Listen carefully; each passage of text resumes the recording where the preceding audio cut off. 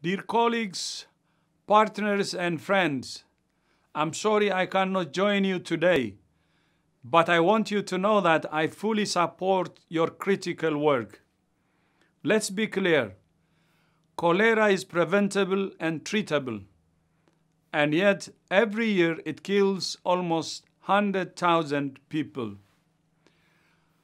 Cholera strikes the most vulnerable communities, those burdened by conflict, lack of infrastructure, poor health systems, and malnutrition.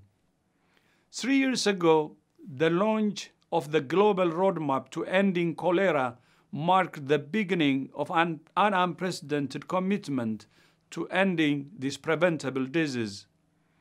The path is clear.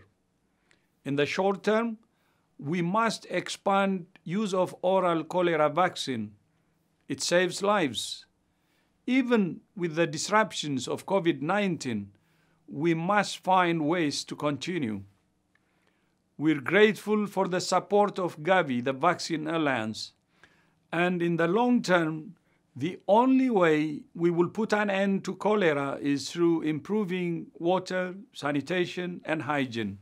Disease hotspots must be top priorities for investment. In the fight to end cholera, endemic countries have led the way. I'm pleased today to recognize the courageous action of leaders from Bangladesh, Ethiopia, Haiti, Zambia, and Zimbabwe.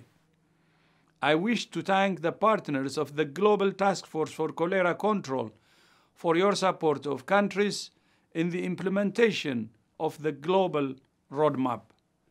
I wish you a fruitful meeting, and I thank you.